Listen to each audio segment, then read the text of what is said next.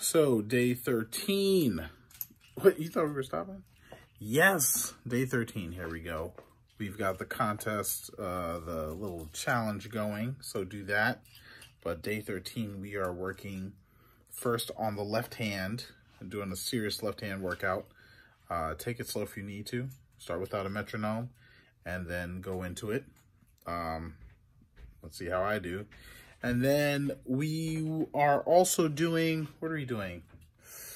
We're doing some movement around the toms using triplets. And, you know, I think we're staying in that triplet land. That's okay. But, yeah, it's going to be pretty dope. This is definitely something that I have challenges with and work on. And this is probably something that might interest you to figure out as well. So a few combinations on just getting around the drum set, moving back and forth, moving uncomfortable ways. This is Dennis Chambers like level stuff, you know. This is Grayson. What's that dude? What's that great drummer? What's his name? This is some serious level stuff. This is gonna get your body in crazy shape. This might be something that you sit with for a long time, or you know, you have to come back to, because I've definitely come back to these type of exercises a few times in a few different books in a few different ways. But yeah, I might do all right this time. We'll see how I do. Let's do it.